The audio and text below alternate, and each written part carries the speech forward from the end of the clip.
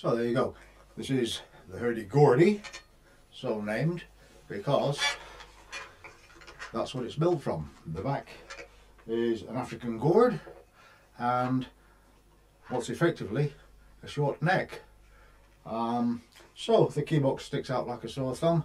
I think it's kind of got a good overall appearance. It's very interesting.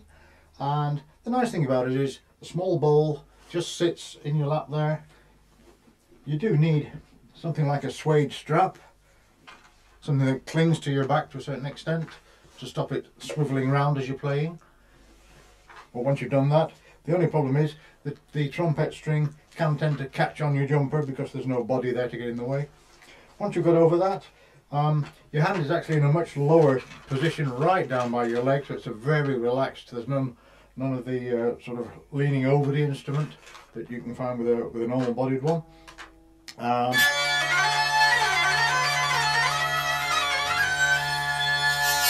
And the tone is all there. It's a little bit quieter than a standard hurdy-gurdy, plenty of bass to it, and no great harshness about it at all. And the nice thing when you're standing up with it, nudge that camera up a little bit. When you're standing up with it, same rules apply. It's so light it weighs nothing, and by the nature of it, it just tends to tilt itself over at a nice little angle, and again.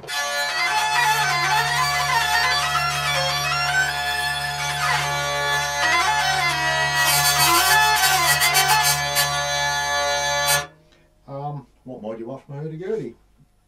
There you go, that's my hurdy-gourdy.